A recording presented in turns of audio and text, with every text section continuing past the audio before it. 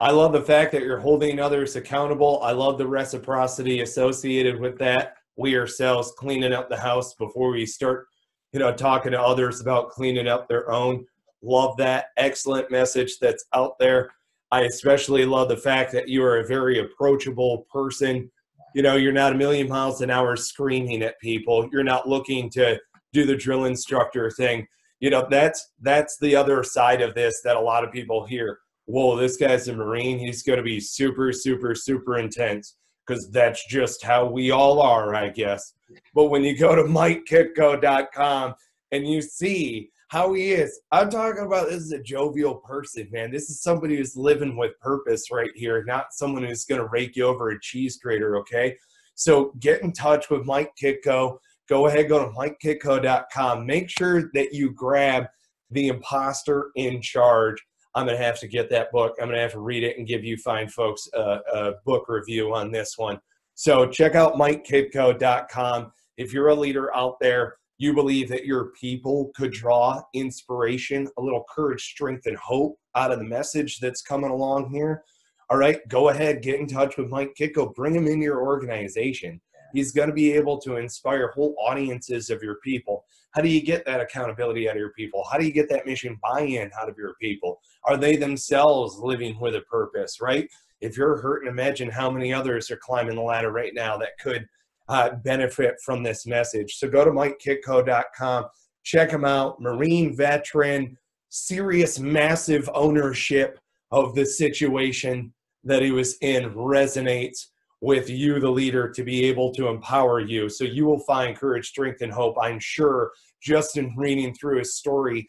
Honestly, I was very shocked in reading through your story at how openly you admitted those things in a public space. And that level of accountability is huge for me. Man, one of the most painful things I have to work with, especially the guys that I work with, right? The ladies are a little more open to it, but the guys struggle because they feel like, man, and this is the imposter in charge, right? It's inadequacy, it's insecurity. It's if I express like that I'm scared, if I express that I feel like I'm good enough, then everyone's going to reject me. And I'll tell you, it's the exact opposite, guys.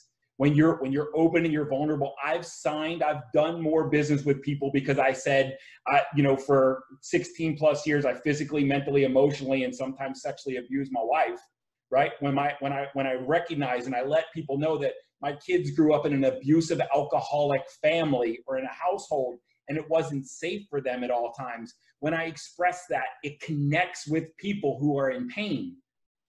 And those are the people that are looking for hope. They're looking for a way to scratch and claw their way out of that circumstance. They just don't know how to do it. So people connect with your pain. People will buy their way out of hell. People will buy their way out of pain. They won't necessarily buy their way into heaven. So expressing who we are, expressing the pain that we're in, the challenges that we're facing at that moment is the way to invite people into your life to help you on your journey.